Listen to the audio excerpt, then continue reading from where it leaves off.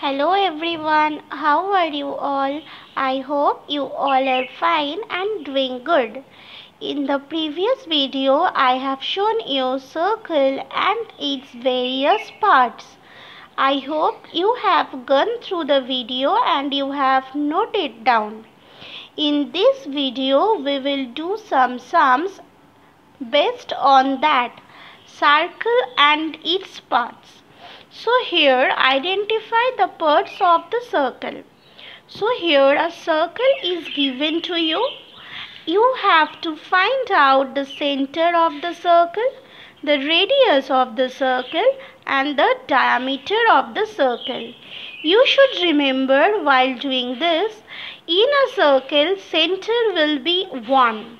Always in a circle there is one center, but radius can be more than 1, like 2, 3, 4, whatever it is, and diameter also can be more than 1, but you should know which are radius and which are diameter.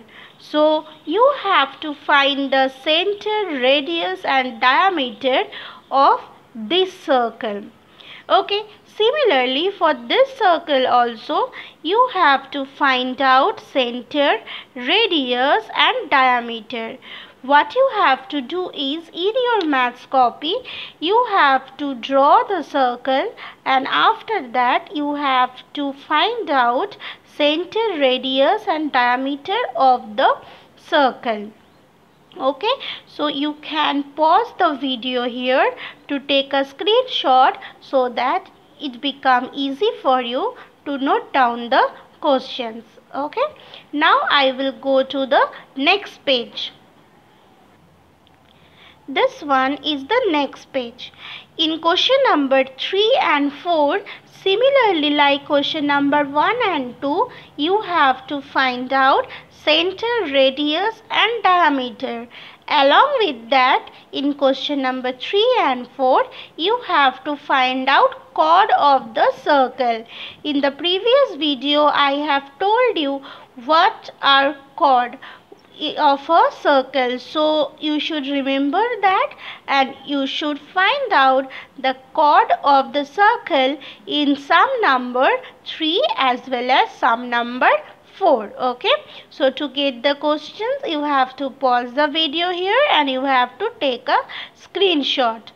Okay, and like in question number 5, you have to write which line segment is diameter of the circle whose center is P. Here there are many line segments given, like one I am telling you, EF is a line segment, AB is a line segment, MN is a line segment. In this way various line segments are given to you. So which line segment or segments is or a diameter of the circle you have to find out. So to get this you have to pause the video here and you have to take a screenshot.